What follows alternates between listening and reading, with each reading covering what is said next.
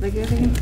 Žinokit, kiek teko girdėti po antro skiepo, kas visiems, kiek teko girdėti po antro skiepo, kas prieš tai buvo pirmam skiepo labai blogai, tai po antro skiepo praktiškai niekas nieko nejautė, tik tai keliems pasireiškia galvos skausmai stipresni sekančią dieną. Tai tikėkime, kad jums viskas bus gerai.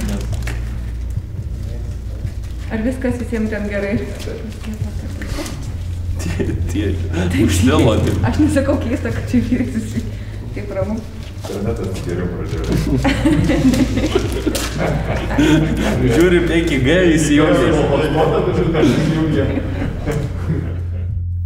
Žinok, visiškai ne, kažkaip pasitikiu, kažkaip netikiu, kad sėdi ten mokslininkai, mokosi visą gyvenimą ir galvoja, kaip čia padaryti blogiau žmonėm, tai kažkaip vis tiek, ten nežinau, kas įeina į tą sudėtį, bet nelabai ir turėčiau aš žinot, nes ne ta profesija mano, tai kažkaip pasitikėjau ir mes ten važiavom, kiek mes keturiese važiavom vienoje mašinoje, tai net kažkaip net nešovė galvo kažką tokio pagalvoti.